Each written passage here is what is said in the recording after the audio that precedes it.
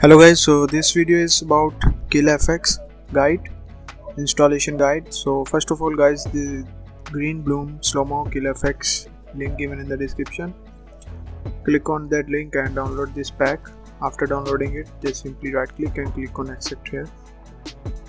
Open this pack, copy this time cycle mod 4, open FiveM application, file location, open GTA 5 application data, go to citizen, go to common, data and time cycle, right click anywhere in the blank space, click on paste.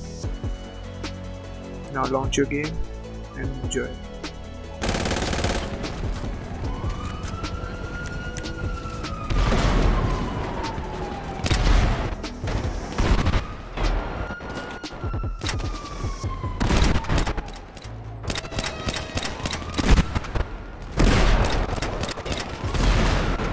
الو سلام خبير. Oh no no no no no.